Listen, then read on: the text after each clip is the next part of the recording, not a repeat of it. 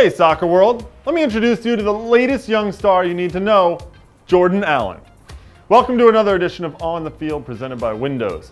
This week, 19-year-old Jordan Allen burst into our consciousness with a dramatic late match winner for Real Salt Lake in a 2-1 victory against Toronto FC. Let's dig into the anatomy of his goal. The game state is important to recognize. We're in the dying minutes of the match and Toronto have just scored an equalizer, so things are a little frantic at this point. But Allen is calm on the ball. In fact, he starts this entire play by picking up the ball, ducking two Toronto defenders, 1, 2 right there, and finding space in which he can then play a ball through the channel to his teammate, target man for Real Salt Lake, Devin Sandoval.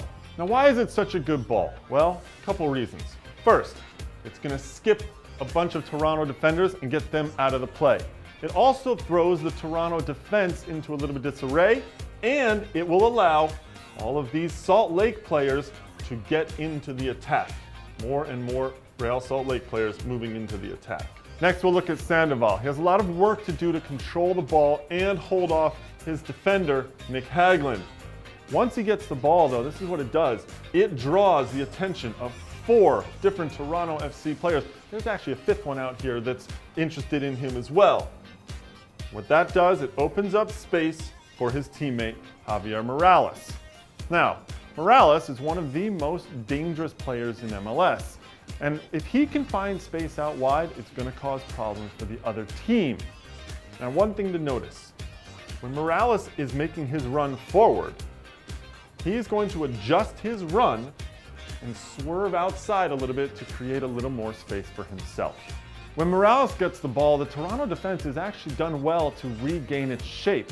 5 players lined up across the back in order to cover the 3 RSL forwards making runs into the box. All they have to do is mark well. You know what else they need to do? They need to apply more pressure to Javier Morales. I imagine the TFC coach Greg Vanny, a great outside back in his own day, was not happy with the space afforded to Morales by Lovix.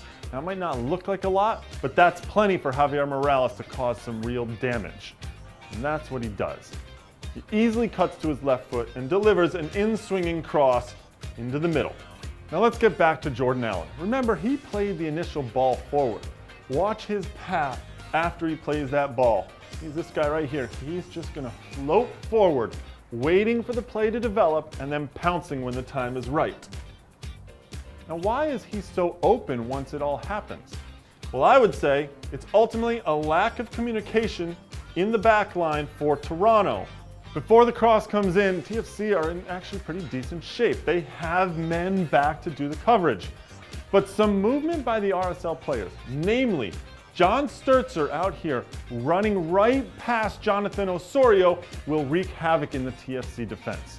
The backline is suddenly outnumbered, and I would suspect that there's probably not enough communication because Simonen moves up to Sturzer, leaving Hagglund to make a decision between picking up Sandoval or dropping further back to pick up Jordan Allen. And there is nothing like a center back in no man's land to allow a forward or a young attacker to take advantage of. And that's what Allen does. Well done, kid. That's it for this week's On the Field presented by Windows. Don't forget, you can leave nominations in the comments below or hit me up on Twitter @Gagens and use the hashtag Anatomy of a Goal. Join us again next week. We'll talk to you later on.